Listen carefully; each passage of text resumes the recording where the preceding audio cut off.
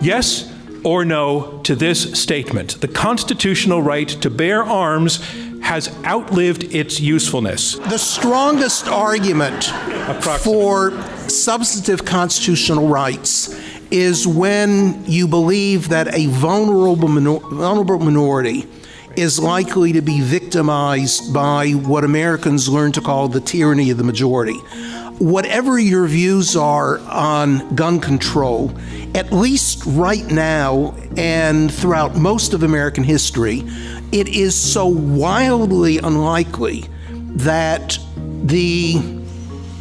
however many people own the 300 million guns, because most people who own guns, I think, own multiple guns, that they are comparable to Jehovah's Witnesses, say, or some other vulnerable minority, that they need the special concern of judges basically to make up public policy for the entire country. Okay. Constitutional rights are not only for persecuted minorities. I don't think ABC, CBS, the New York Times, and the New York Daily News are comparable to Jehovah's Witnesses either, and it's very important that there be a strong First Amendment to protect them.